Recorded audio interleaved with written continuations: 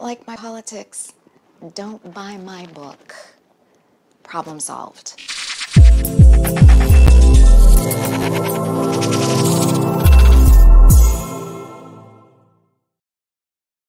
Good morning, good afternoon, good evening. This is Pop Culture Rocks, and you know who I am. That's all right, homies. Let's get to it, man. You know who this is too, don't you? Well, let's go figure it out together. Version of Carol Danvers in Captain Marvel and made the Carol Corps happen. She's also the genius writer behind Bitch Planet. Thank you for joining us today. Thank you. Now, superhero comics, at their core, they're built on the foundation of, the strong, the big strong heroes go in and help the little guys, the people who are oppressed. Yeah, man, let's go help the little guys, the people that are oppressed. And remember, if you don't like my politics, don't read my comics. Guess what? They heard you. Now, it took a little while to sink in, but people like Kelly Sue DeConnick here, hold on now. Let me bring this Strags picture up. I want you to take note of a couple of things now. Look, got the problem glasses, got the weird hair here with the rat coloring on the bottom, the pursed up mouth, and the really fucking bad attitude. Really bad attitude. Because if you don't like my books, don't read my comics. Let's let this play for a little bit, man. I think a lot of you haven't seen this, and a lot of you don't understand that when this guy right here, this interviewer, I don't know who he is, and I'm not trying to go in on him, but when your criteria for a brilliant writer is Kelly Sue DeConnick, you need to reevaluate what you think is brilliant. Essentially what feminism is about. Yes, exactly. Right? This is always when people are like, would you please get your politics out of my comic books? I'm like, what comic books are you reading? This is this is a writer. It's the Carol Corps, y'all. Carol Danvers, and the book that keeps failing and failing and failing. The Miles Morales book that keeps failing and failing and failing. The little stretchy Muslim girl whose book keeps failing and failing and failing. The agenda that exists right now in Hollywood is clear, and that is anything but the Hugh Whiteness. No Hugh Whites. You don't have to be strong to be a hero. You could just be emotionally available, and you're a fucking hero. It leaves bad taste in my mouth just saying it.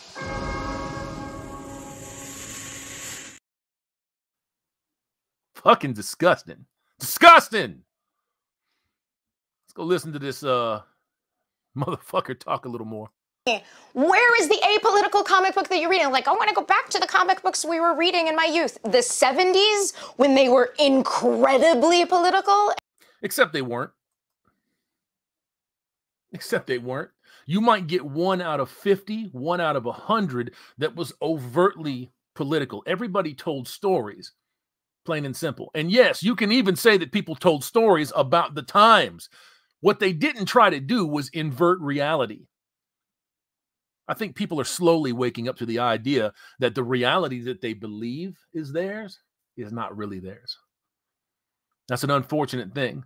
But when you get ideologues like Kelly Sue DeConnick running up and producing comic books and writing comic books, they are writing themselves and the reality that they experience. It's not real.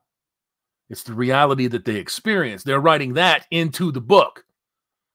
And they're hoping that you jump on board and come and get some. And not even... Or you go back to the Ditko Spider-Man issues, which was, Peter Parker was getting bullied and traumatized at school. Okay, but is that political? Getting bullied and traumatized at school. Traumatized? No, you just got beat up. And if you didn't stand up for yourself, motherfuckers would line up around the corner to have a go at you. If you didn't have somebody that was standing up for you. You see, if you didn't have one of those two things or both, you was in trouble. You are still in trouble today if you don't have one or two of those things. There's still ridiculous bullying. There's now online bullying. You know, I do not support censoring speech of any kind. If somebody is online and they're giving you the business, hit the button. Go to something else. That's how that works. Censorship does not make you freer. ever. Yes, I'm sorry to break this to you, but Captain America is a social justice warrior. I know you mean that as an. No, he's not. Captain America, first and foremost, fought the Nazis in Germany, fought the Nazis on American soil, and fought foreign and domestic terrorists. He was a symbol of the United States, the best part of the United States, not the evils of this country. There are a lot of evil people, evil organizations, corrupt institutions in this country. If you haven't seen my video on Twat, Elon Musk and Jack Dorsey being complicit with these things, then maybe you should take a look at that one too. There's a lot of evil about this country. There's a lot of good about this country. You can't have one without the other. Plain and simple. At least not in my lifetime, you can't. Kelly Sue DeConnick is not just wrong, she's lying. She's a fraudulent individual. Captain America was not a social justice warrior. He was a symbol for the might, strength, and projection of America. Plain and simple. And that has changed, obviously. And then when you have goofballs like this come in there with their rat stink-colored hair, talking about, hey, Captain America, first social justice warrior. No. Then you hand it over to Ta-Nehisi Coates. Going through some issues with the comic industry. Insult. But there's just no, like, that is the definition of what he is, you know? And if all you want to read are, I don't know, books about, I literally can't. That's right. She can't because she's struggling to get that hamster wheel turning round and round. Let's get off of that and let's get on to this one right here.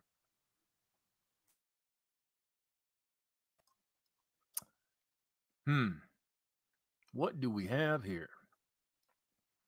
They will tell you that the comic book numbers are the best that they've ever been. Billions. But they won't tell you that a gigantic portion of that is now manga. POS, not piece of shit, point of sale. Come on, get your minds out of the gutter. Tracking giant NPD BookScan put out a list of top 20 adult graphic novels for the month of November 2022.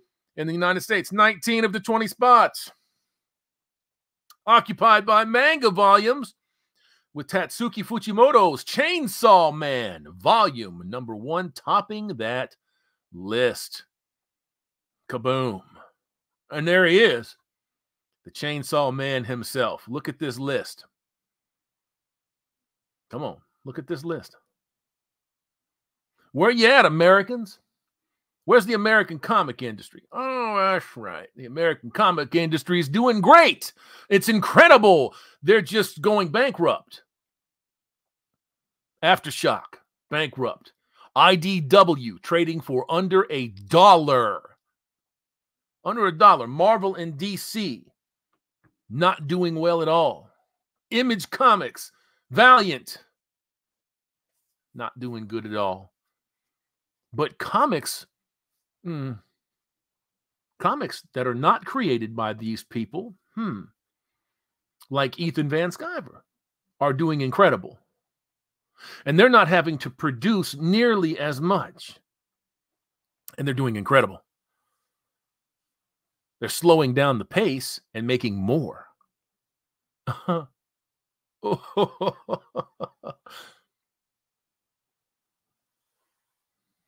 Shane Davis, John Malin, Eric July,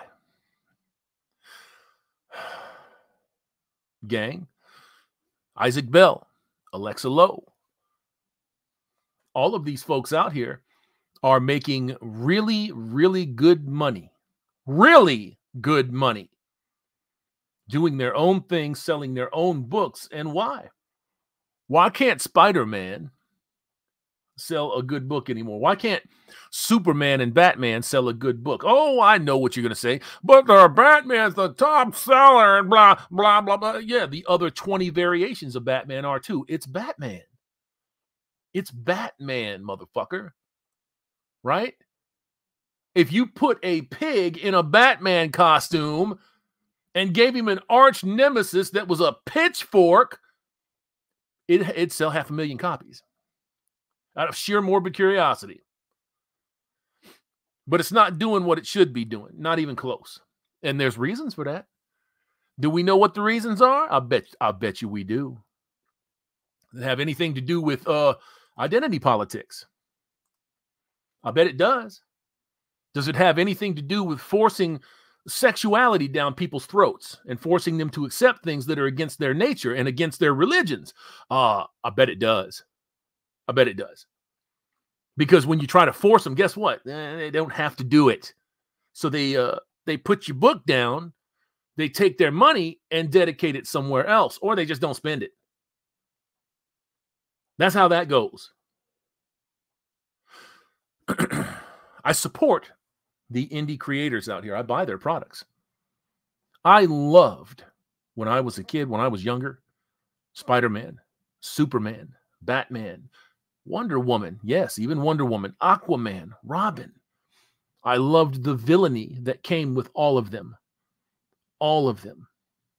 Ghost Rider, Blue Devil, Iron Man. These are the comic books that I read when I was young, and I loved them. Had a topsy-turvy relationship with comic books. Over the last 8 years or so, 10 years, it's been real topsy-turvy. So much so, in fact, that I decided to put them all away. I don't collect mainstream comics anymore.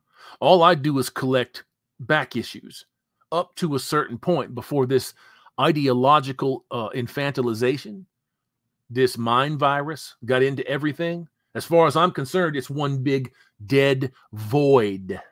It's a bunch of skin suits that put on ideology, and they say that I'm Spider-Man. They say that I'm Superman. They say that I'm Batman, but they're not.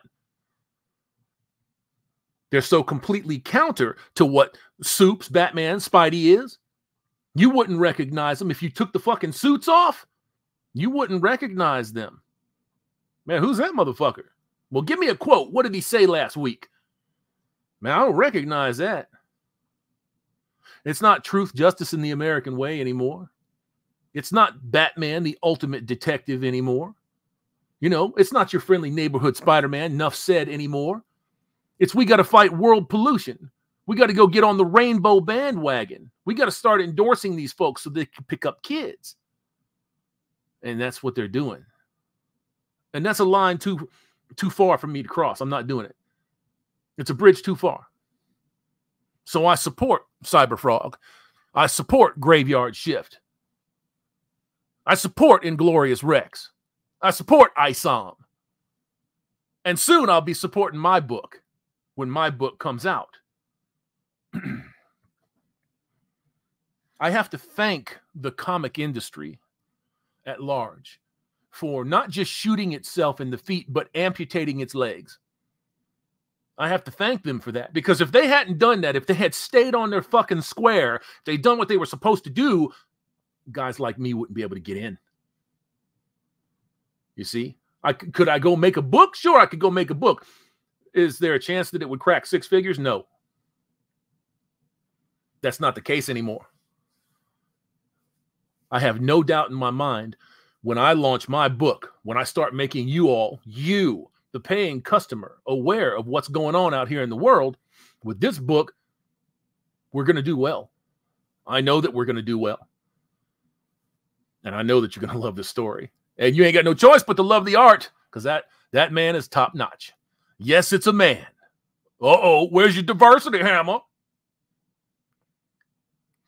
I appreciate the hell out of y'all. Thanks for popping in on this one. And I'd like to tell you, stay tuned, man, because we got more for you today.